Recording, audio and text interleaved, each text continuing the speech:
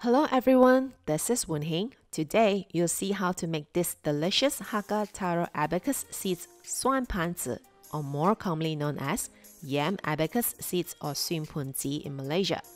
This is actually like an Asian pasta dish, but the dough is made from taro and starch. This gives the pasta a chewy texture that you can't stop with just one bite. So let's get started. There are only two main ingredients to make these taro abacus seeds, taro and tapioca starch, and I season it with a little bit of salt and pepper too. You don't need a lot of taro at all, and if you get a fresh one like this, you can freeze the unused portion for other recipes such as taro rice or turn them into a sweet soup. Sometimes the taro sap will make your hand itchy while you're handling it, but most of the time it won't. So, just wear a glove as a precaution. Once you have peeled off the skin, cut them into cubes. The smaller the better to reduce the cooking time. I have about 250 grams here. Normally, I would steam the taro, but I understand not many of us have a steamer at home. So, I boil them instead, just like how you make mashed potato. Place the cubes into a pot and add just enough water to cover the taro. You don't want to add too much water or it will dilute the taste. If you prefer to use the steam method, then don't add any water here, but instead, place the cubes on a plate and into a steamer, then steam until they are tender. For this boiling method, cook the taro over medium-high heat until the taro is soft. Transfer the cooked taro into a bowl, and if you see it has too much water, drain it out or you'll need to add more starch to the mixture. Use a potato masher to mash the taro into a fine paste while the taro is warm. The smoother the paste, the better, so it will easily bind with the starch later. Season with some salt and pepper, and if you like 5 spice powder, you can add a bit here too. Slowly add in the tapioca starch, or some calls this as tapioca flour. You want to add the starch in batches so you don't overdo it. The more starch you have, the chewier the dough will be, but it will reduce the taro's flavor. So add just enough that you can bind all the taro together. Then mix until well combined. And once it's cool to handle, knead it into a soft dough. Pinch about a teaspoon of dough and roll it into a ball.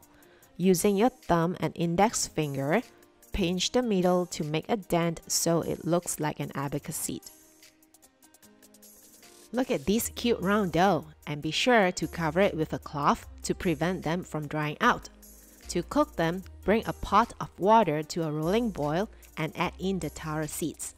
Cook over high heat, and once they float up, let it stay afloat for another 15 seconds or so. Then, using a sieve, dish them out into a bowl of cold water to stop the cooking. Drain out the water and rub some oil on these beautifully cooked taro seeds so they won't stick together. You can store them at this point or set aside until ready to use. So now you have made the taro seeds. You'll need to cook them with other ingredients to make it into a tasty meal. I'm using softened dried shiitake mushrooms, wood ear mushrooms for the crunch, tofu, and some spices. And you'll first saute the shallots until translucent to release its sweet aroma. Then slowly add in the rest of the ingredients one by one and make sure each ingredient has time to fully cook through to release its flavor. Also, if you can't get dried shiitake mushrooms, other mushrooms such as king oyster or fresh mushrooms will work great in this recipe. Mushrooms do take some time to brown, so adjust the heat to allow them to fully cook through. As usual, you can replace tofu with other ingredients of your choice such as tempeh or textured soy protein. If you want to make this dish alien-free, skip the shallots and garlic and just include the mushrooms, tofu, and add more cilantro to make this dish more flavorful. For the seasoning, I'm using vegan oyster sauce, soy sauce, and some white pepper. And for a homemade vegan oyster sauce that's made from mushrooms, please check the video link in the caption below. Add some water to braise the ingredients for a minute.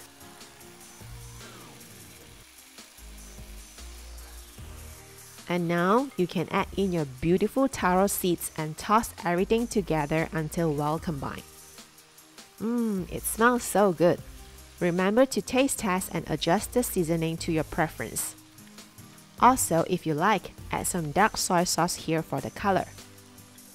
Finally, add the chopped green onions and cilantro to finish up the meal. There you have it, a fragrant and delicious Hakka Taro or Yam Abacus seeds Suànpán is done. Serve it with some chili sauce and enjoy this tasty dish with your friends and family. If you like this video, please subscribe to my channel and be sure to click on the bell so you will be first to know when a new video is up.